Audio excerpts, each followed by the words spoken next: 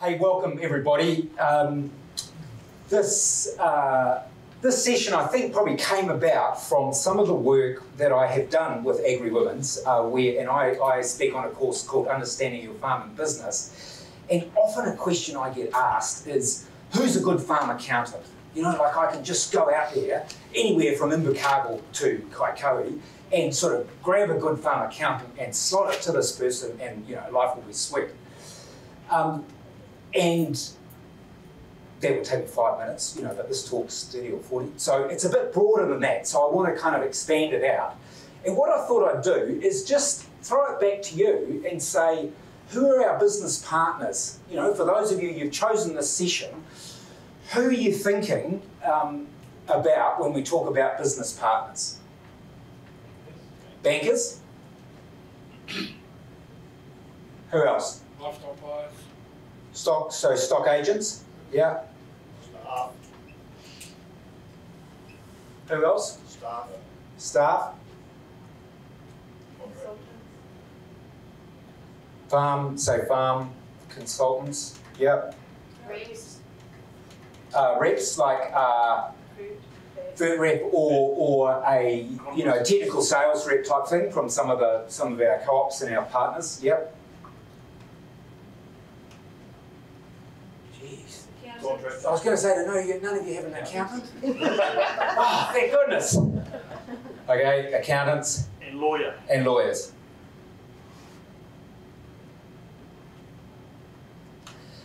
Okay, now I think probably what we need is a parket board, because I tell you who I'll be focusing on today.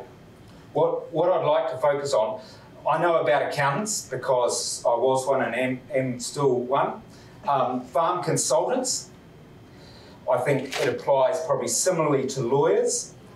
You know, what we've got to be careful about with reps and stock agents is they're trying to sell us something, you know, and they're not necessarily kind of part of our core trusted team. If you came on Understanding Your Farming Business, you'd know about trusted teams, wouldn't they? And the other thing with bankers, again, that's a complicated relationship, isn't it? Because they are an advisor, but they're also trying to sell you something. You know, they're trying to sell you another $1 million, you know, and boy, have we got a deal for you. So it's a complicated relationship. But I think the things that I'm going to talk about today relate especially to accountants, lawyers, farm consultants, and to a degree bankers. Okay. If we're focusing on those, say these bottom three, what do you expect them to deliver? If you were giving this talk, what would your answer be to that question?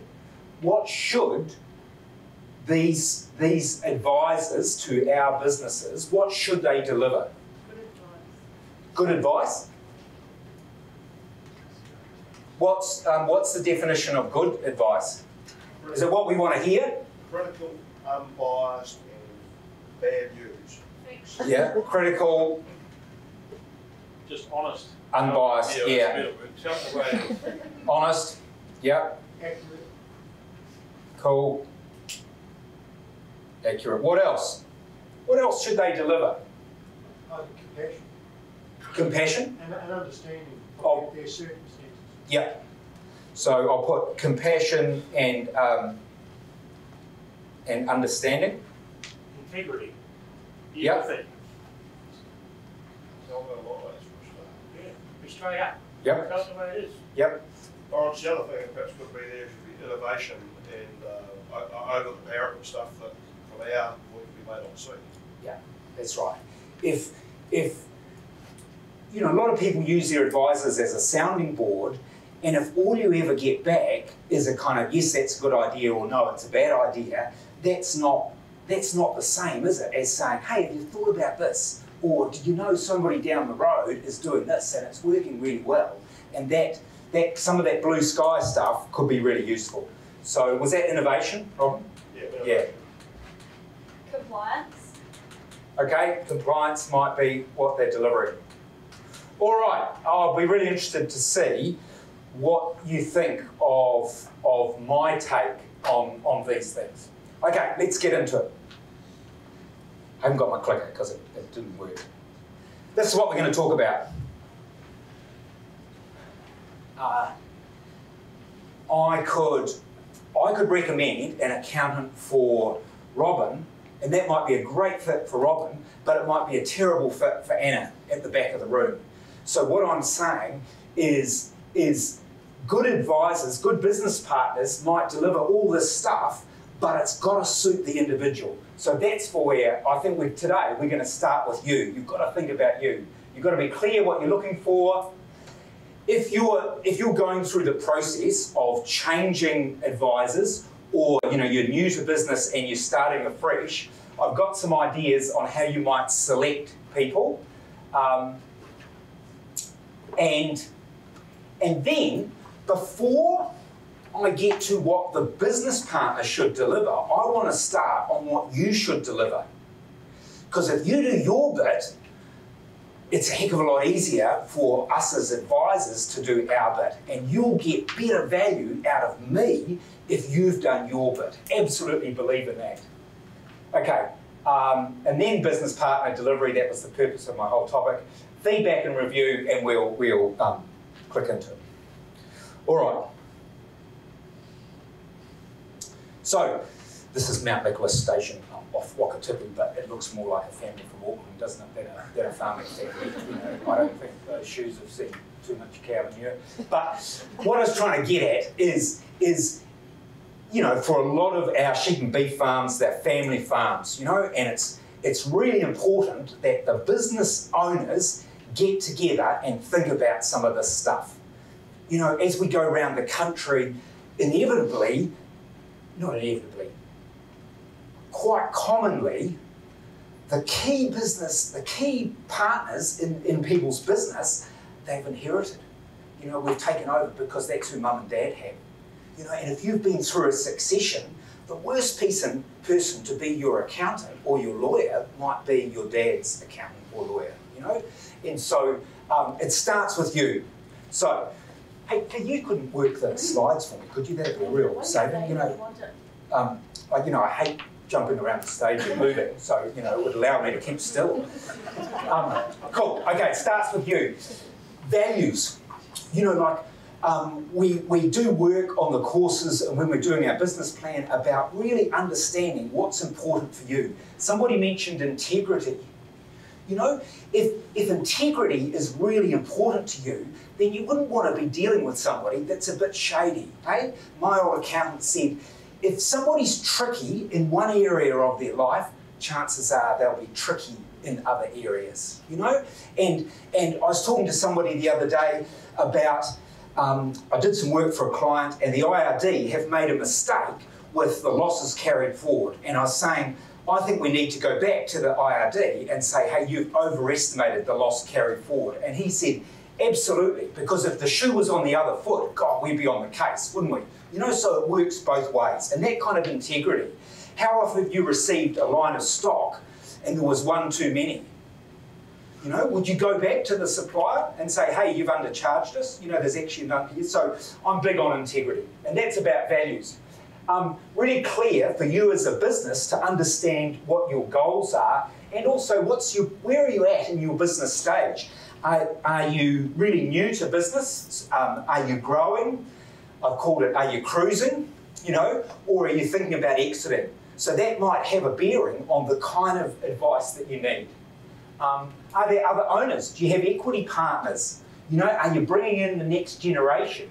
And in your relationships with business partners, do you want, say, your staff or family to learn by doing?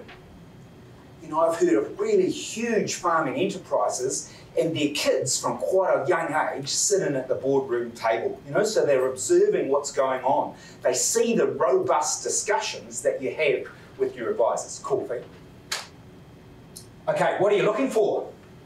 Toyota Corolla or Range Rover? It's horses for courses. And I've had heaps of people say to me, oh, I've got a useless accountant. All he does is produce a set of annual accounts and I want him to be doing, budgets and cash flows and succession planning. And I say, oh, how much are you paying? Oh, $1,200 a year. Well, you're not gonna get a kind of Rolls-Royce service on a Corolla budget. Okay, so it depends what you're after. Thanks, Lee. So what's your budget? Will they be part of your trusted team? As an accountant, I used to get really frustrated when I'd go and visit, say, at a client, or we'd have a meeting with clients down on farm, and I realised the banker had been there a week before. You know, like, why wouldn't we get together and have a combined meeting? We'll have a way better discussion. If you're ever talking about business structures and succession, it's pretty expensive to get Brett and I, as the lawyer and accountant, in the same room, but it's bloody productive, you know? Otherwise, I've heard people say, oh, the lawyer said, why have you got that structure? You know, oh, the accountant told us. But if you get a trusted team that are used to working with each other, and the banker as well, you'll get a way better result. Are you new to business? There you go. See that second to last one. Who would answer yes to that and who would answer no? Do you want to understand the advice? Does that sound a bit oxymoron? But it's like, I think there's some people out there. I was in Tai Happy on Monday, and I said, hey, has your accountant ever explained to you about livestock tax? And they went, yeah. You know, and maybe it had been explained, but it went over their head. Some people don't want to know. You know, it's kind of like you get the vet in and the cows are low on minerals. Some people just want to know, you know, just fix it, vet. You know, give them copper, give them selenium, whatever. Other people really want to understand the process, what's happening in the livers and the biopsies and what's our target range and all of that, okay? So you need to be clear, you know, about that. How much do you want to understand? Same with tax planning. You know, do you want to know why your accountant has allocated you all 48,000 or 70,000 of income, you know, or you're just happy to leave it up to them? Basic input or cutting edge? That's Robin's point about innovation. You know, if we think about farm consultants, there'll be meat and 3 veg consultants out there, hey, who can do a feed budget for you and set up your winter stocking rate and your set stocking and, you know, improve your lambing percentage. And there'll be other people who are all over FarmAgs, you know, and are working with top farmers that are really pushing the limits. So again, you need to be clear about what you're looking for and choose the right advisor. Okay. Once you're clear about what you want, then my advice is go and interview the prospects. So it's not them interviewing you. So in this case, you know, if this was a typical interview panel, hey, the woman's the interviewee, and these two are the panel. But in this case, the husband and wife are interviewing the accountant or the banker or the consultant at the front. You know, it's up to them to decide, are we going to give our business to this person? Okay, so I reckon think about the other people that are in your trusted team. They're the best ones to ask. Who would they recommend? But again, it's horses for courses. And my friend Matt, who's a banker, said to me, the best thing to ask would be, based on what you know about our business, can you give us 2 or 3 names? You know, so if you've got a banker that you're working with for 4 or 5 years and they understand all those things that we've just looked at, they might give you a different short list than they'd give to somebody else. So I think that's a good way to put it. Draw up a short list, check out their websites. They may not be taking on new clients.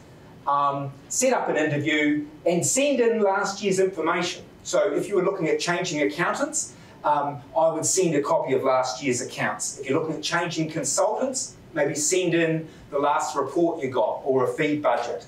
I don't know what you do, Brett, for changing lawyers. You might send in your trust deed and they'll throw up their hands in horror. Okay, when you get to the interview, these are the things I reckon that you want to be thinking about. And I'm sure, I don't know what the system is for giving people notes, but don't feel like you've got to take all these notes. I'm sure I'm happy to you know, email them out. Does this person and the firm align with our values and goals, just like we talked about? You know, where does that sit? Especially, you know, for accountants, there's lots of accountants out there that kind of love being farm accountants because they're connected with the land and it's, you know, it's true, wholesome stuff and that's all what New Zealand's about.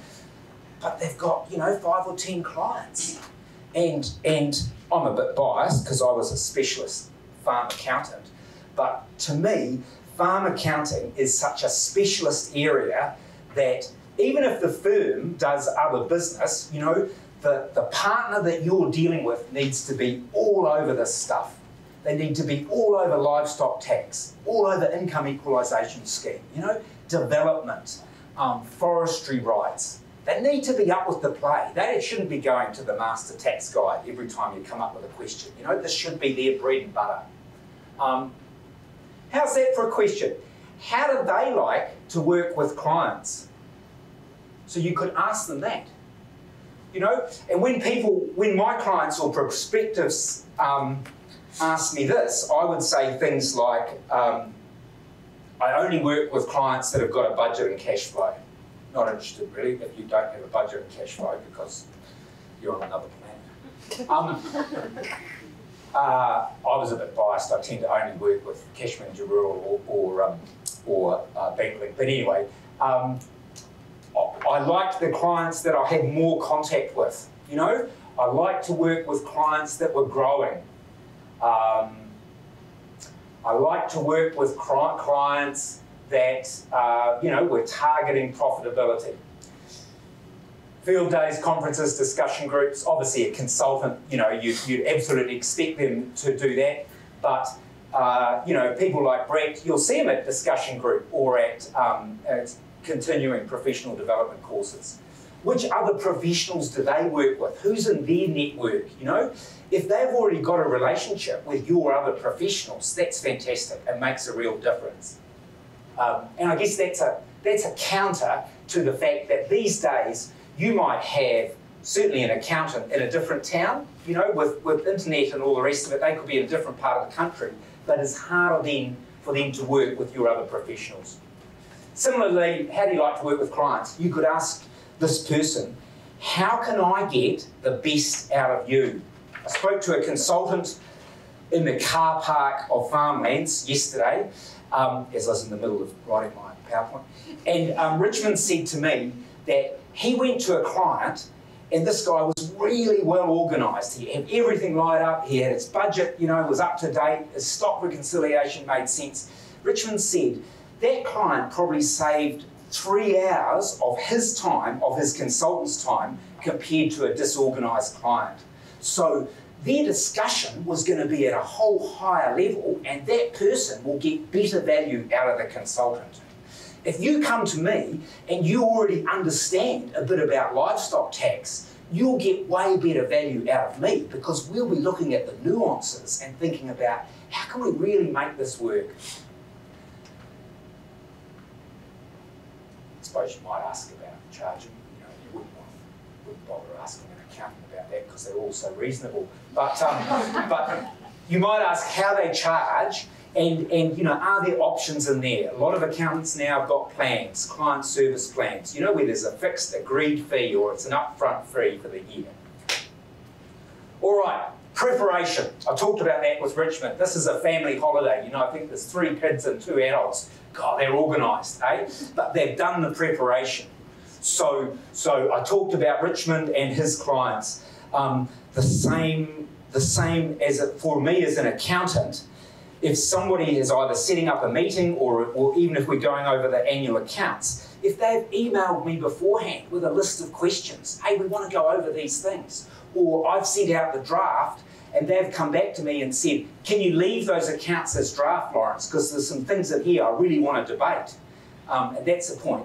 If your accountant sends you out a draft set of accounts, which everybody should do, and you should read them before your meeting, if you don't get back to the accountant, chances are when you get there, say a week later, they'll all be beautifully bound, won't they, in colour and printed, and, you know, and all the tax returns will be done, and it's kind of a signing fest. It's really hard. It takes quite a bit of work if we decide to change that. You know, if we've put your extra stock onto herd scheme and you say, nah, I want to put them onto NSC, that change, you know, might only be 20,000, but it flows right through the accounts. You know, it affects the tax returns and everything. So to me, that's not a discussion about the draft accounts, eh? That's a fait accompli. So accountants probably hate me for this because they're trying to get the jobs out the gate, you know, and finish. But if you truly want to have a discussion, then ask the accountant to leave them as draft. But be prepared, have those questions, as I say, do your stock rec, update your budget, and it makes a real difference. What else have we got? So this is your input. Be punctual. Certainly for accountants, when we're doing annual accounts, if we send you out queries and they're stuck in your junk folder for 2 weeks or a month or 6 months, that's hopeless. Yeah, it's partly a courtesy thing, but it's also efficiency on your job, because any accounting staff, they pick up a job, don't they, and they start it, and they've got a query, they send it to the client. Of course, they've got to put that down. They like being busy, they're paid on how busy they are, so they pick up another job. Oh, more queries. So, some firms have a rule that you can't have more than 5 jobs open at once. The firms that don't have that might have 15 jobs open. So when you finally get back with those queries, was that really repairs and maintenance on that Range Rover, or did you drop a V8 in it or something like that? When you finally get back on the query, the person's got to pick up that job, and think, oh, where was I up to? That's inefficient. It's going to cost you more. So respond to queries quickly. Share your values and business plans. I've had accountants round the country who say to me, God, Lawrence, I can tell the women that have been on understanding your business, they're a bit fired up, and they come in with all these curly questions, which you've probably loaded them up with. But they've said, this is a guy, George, down in Alexandra, he said, they're really motivated, they're over their business, they've got a business plan, and as an accountant, my ability to give them good advice, it's so much easier. It's so much better. Debate strongly. Again, Peter Alexander said to me that if you've got advisors that always agree with you, they're not good advisors. You should be able to debate strongly. And Peter said to me, as a trustee of a trust, if he absolutely disagrees with something, then he will resign as a trustee rather than let it go through, because that's his stand. Or he'll lose the client even potentially, because if that's what you believe, that's what you believe. So we can debate strongly, but we're debating the issue, not the person. It's handy if you pay your bills on time, helps our cash flow. And if you're really happy with any of these business partners, they might ask you for referrals, which is something that costs you nothing, but it's really good for them. It's really handy. Okay, this comes back to innovation. I call it delivering forward-looking advice. We want to have a sense of what's over the horizon, all this blooming methane business. If that's an issue we're going to have to be grappling with, then your advisors need to be all over it. So, this is what I reckon. Now, I'm not finally answering the topic that we've got for today. What should they deliver? Forward-looking advice, competent professional, best practice in their industry. To me, that's about kind of innovation and some of the stuff here, honest and accurate. So, if you've got a farm consultant or an accountant or a lawyer, then I would expect them to be attending, conferences, field days, continuing professional development, so they're right up with best practice. Now, I used to bag the accountants in Gisborne, and I got told off for that. And look, as I said, I was in Taihape. Sandra's going to hold me to account. I was in Taihape on Monday, and I couldn't believe it. I picked up a set of accounts, and we're looking at, the stock trading account, and we've got all our figures down here. And this farm had $400,000 or $500,000 worth of sheep. And in the accounts, we had $400,762.23. I couldn't believe it. We're talking 400,000. Why have we got the cents? It's materiality. That software was updated in 1997. So this accountant a wee bit out of date. And the other thing that he'd done, I won't tell you any names, but say we've got a figure 400,127.34. When you look at a number like that, he didn't have any commas. So I didn't know, was that 4 million or 40,000? So God, this is best practice. As I say, this updated about 20 years ago. That accountant needs to you know, spend some money, update their software, get rid of the cents and put in some commas. Yeah, it's a bit of a hobby horse of mine. Okay, timely delivery. Oh, don't get me started. Again, when we go around the country, and clients used to say to me, Lawrence, we're not that keen on paying tax, even though I told them to focus on the other 80%, you know, and not worry too much about the 20% that they're paying. We're not that keen on paying tax, but what we hate even more is a surprise. You know, we've done our budget, things are chugging along, we've perhaps paid back some debt, we've bought some extra stock. The last thing we want is to get a surprise. I was with a banker all last week in the Tamarunui, and she was furiously organising emergency overdrafts for people to pay 7th of February tax. And I'm trying to work out what it was, and I think it must have been a March balance date. It was their 3rd provisional, and they're a month late in paying their terminal. So here's a client chogging along, you know, might have had a $100,000 overdraft, and suddenly they need $40,000 more to pay tax. And somebody else said to me, is that, I shouldn't say Irish, is that a bit backward to be borrowing money to pay tax? You know? And the sad thing is that this client might have taken their books into their accountant back in August or September or October, you know? And dare I say it, the accountant's been sitting on that job, it's been on the shelf for 6 months. And that is not timely delivery. And so, you know, we're going to talk about feedback in a minute, we'll cover that there. Regular contact, the clients I like working with the most, we would have quarterly contact. Phone, Skype, or in person. How's it going? What's changed in the budget? What's coming up? Do we need to alter the prov tax? Was really good, worked really well. Newsletters, emails, you know, a good advisor will see an interesting article and they'll just flick it out on the email. Oh, Anna, I thought you might be interested in this. You know, that's great. And no surprises billing. How many of you would take your car to the mechanic and say, can you fix my car? Yep, sure, we're really good at fixing cars. Can you tell me what's wrong, what it might cost, and when you might have it ready? Oh, no, we don't do that. Hey, so that's how a lot of accountants and other people operate, you know, there's surprises. So, okay. Feedback and review. Look at this, read the caption. Can you read it for those down the back? I've reviewed your salary and I think we're paying you too much. Now, luckily, none of my clients said that to me, but I think that's the feedback that a lot of clients would like to give their advisors. Okay, people, we'll move on. So, if you're not happy, what we've seen with the service that you're getting from your business partners, I think the best thing to do is have a conversation. You know, chances are they might be a really good business partner or advisor, you know, but there's a bit of a breakdown in communication, and what they think you want is not what you're getting, or vice versa. You know, so an open dialogue. I reckon it's good to do that annually. It's like a performance review. Have you heard of that 350-degree feedback? I'm not sure. Sorry, what's your name?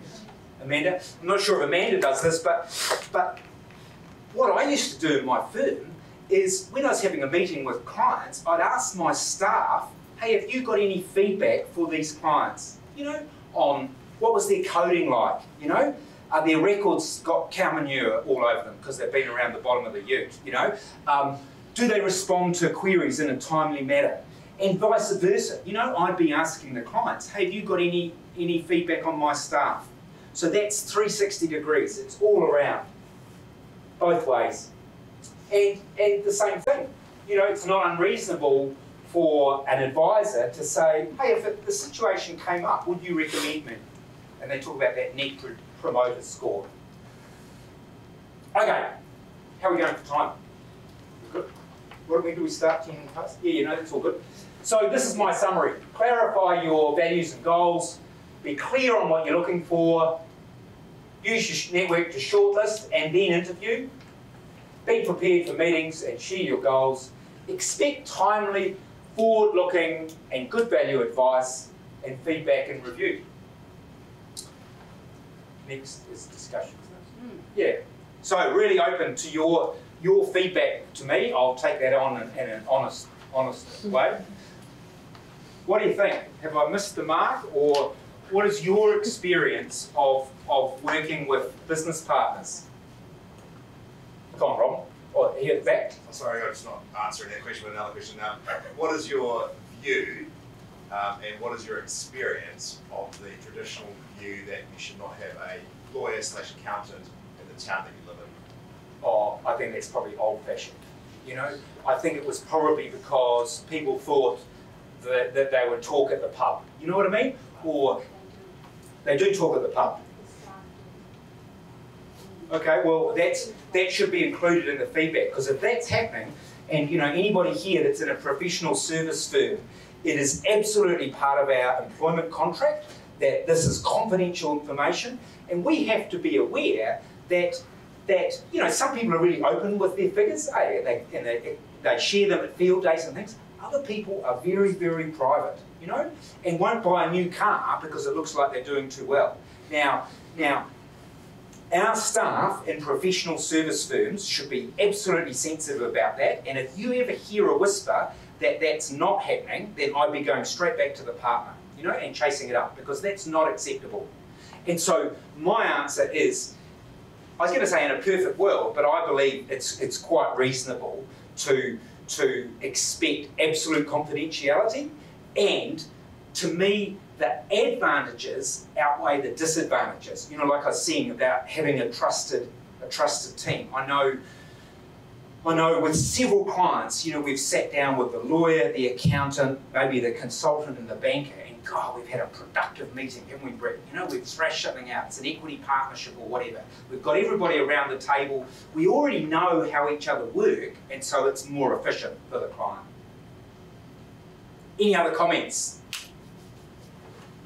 My blokes, on my annual accounts, it's normal practice that there's a disclaimer that everything from the pimples on their arse to the hairs on their eyebrows, you know, are not counted. You know, they're not responsible for. Yeah. You know, is that standard practice for accountants? It is, because essentially, and Andrew will put me right if I'm off here, but essentially, as chartered accountants, we are compiling the information that you provide to us. And so it's quite a different engagement. They call it an engagement standard. You know, if you wanted us to do an audit on your books, or comment on, you know, in a retail business, you might comment on, they call it internal controls. You know, what's the chances of somebody slipping cash out of the till? Now, it's quite different, in a farming business. But so generally we're not tasked to do that. So we're taking the information that you provide us and we're compiling it into a standard that fits the financial reporting standards. And interestingly, when you sign a tax return, like either the company tax return or you as an individual, effectively what you're signing is that you have interpreted the tax legislation, and what you're claiming is deductible, you know, is allowable by the legislation, and you've returned all income. So, of course, you've delegated part of that, to the accountant, but it's essentially, it's on your head. Yeah. So CYA. Pardon? CYA. What's that? We're going to cover your ass. Yeah. Yeah, but look, I think there'll be things that are exempt from that. You know, if we've made an absolute mistake, or if there's any kind of misappropriation or dishonesty, you know, and most accountants are members of the Chartered Accountants Australia and New Zealand, and so you've always got a recourse against the professional body. You know, if you're not happy, even if you're not happy with fees, there is a sort of fee resolution service at the Chartered Accountants Association. Brett? Don't be scared to tell your professional what things interest you. You know, Yeah. The situation the other day that one of they were telling me that parents going to a rest home. Well, the next day there was a really good article and stuff about rest home villages not to look for. You know, we'll make sure I Flipped it on. Yeah. Yeah, that's right. That's right. But don't see that. Yeah. Do you feel like you're getting good value from your advisors? That's shaking head there. Tell me more. Oh, the accountant, a lot of what you see now, accountant doesn't want to be, but Right. finally, Yeah. nothing's done finally. Okay. These over the top. Yeah. The price is very good. Okay. So you know, I think if that's your situation, and this is so good to do as a couple, you know, you sit down and you kind of do your own performance appraisal on the service that you're getting, and dare I say it, you know, what's keeping you there? If it's a misguided sense of loyalty, then to me that it should be like this. You know, that doesn't count, not that highly. Do you know what I mean? In that there's always other clients out there, and it's more important for your business that you've got the people that are right for your business. So then I'd be using that kind of selection criteria, and I say to people, think of the effort that you would put into employing a new stock manager, you know, or a major farm manager. It's a big decision, eh? And you really work through it. You draw up your person description and your attributes and all the rest of it. We should put at least as much work into choosing our advisors, you know, so it's a similar process. Yeah. And I don't think you should feel scared to change. Not at all. Because if they're not providing what you want Yeah. them to deliver. Yep. One of our fellow tutors at the AWDT, Margot, she's got a policy that every 5 years they have a really serious review, you know, of their key advisors in the business. And it's kind of a, are we going to keep them? Are we going to change policy? And that, you know, for them, that kind of refreshing works quite well. Yeah. Yeah. Any other comments? Do your clients do that with you? Do they Yeah. refresh it, or some of them think, well, you're doing me till now, and Yeah, and then they might choose to move on their business at a different stage or whatever, you know, and they're looking for somebody else. I've also had clients leave because I wouldn't let them claim for their Farm Flex socks. The legislation is actually quite clear about business and personal, right? And you know, they might be the hardest wearing Northwear socks that you can buy, but they're not protective clothing. And they thought I was an absolute, you know, whatever. Was that cat food? Yeah, the cats. That's part of weed and pest, isn't it? If You know, they were doing because their job, they wouldn't need feeding. yeah, that's right, because they're eating the kids. You know what I mean? And so people quibble over the smallest thing. Sky TV, you know, or the golf club subscription. Oh, I do lots of networking, you know, I've sold many a you over the 18th hole, you know. Yeah, right. So there's some things where the legislation is quite clear. There's other areas where there is discretion. You need to look at the legislation. A good accountant will have a sense of the case law, and then they will discuss with you, you know, do you want to take the risk of kind of pushing this? And if it's really, really touch and go, I would get a specialist tax opinion, you know, from a specialist tax lawyer, and then we would put that to the client and we'd say, this is the opinion, which way do you want to go? And sometimes the criticism of accountants is that, oh, you're just revenue collectors for the IRD. You're not working for us. You're trying to maximise our income. Well, my response to that is we are interpreting the legislation, you know, to the best of our ability. And if I've got a client or a number of clients who are really pushing for things, you know, there's black and there's white and there's this big shade of grey in the middle, and they're really pushing the things towards the black side, and one of those got audited and it found an IRD favour, then chances are IRD would come in and want to audit all of my clients or a whole lot of my clients, and that's not the sort of relationship that I want to have with IRD and that I don't want my clients to have, you know, so it's kind of not in anybody's interest. Oh, we're over, okay. Yeah. Hey, just before I finish, the other thing is that, I probably didn't put this in my slide, I think all of these people have a responsibility around education. You know, they're providing you a service, but if you've been dealing with them for a year or 2 or 3 years, to me, your knowledge of that field should be greater after that time. You know, part of what they're doing should be educating them on why they're advising what they are, so that your knowledge increases and then you can get better value from them. Right, thank you very much. Cheers, I so wish we could bottle your enthusiasm for all things accounting. Yes. And I think for everyone in the room, there's an easy, at least $1,000 to save after that talk. So let's go away, prepare, make it happen. Thank you very much. Thanks.